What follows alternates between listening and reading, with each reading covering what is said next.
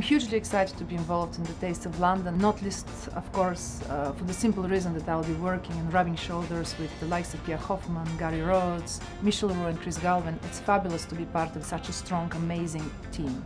A great opportunity to bring everybody together. I mean, the greatest social point in the world is the dinner table.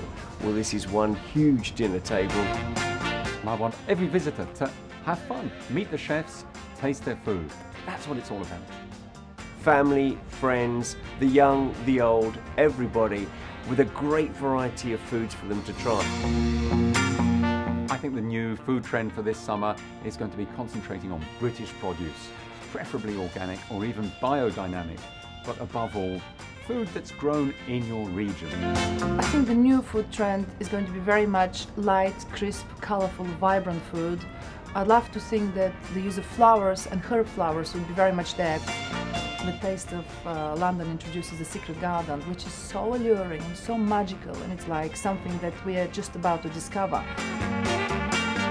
The Secret Garden Pass is this summer's hottest ticket. For your Secret Garden Pass, visit tastefestivals.com/London. I can't wait for the summer. See you there.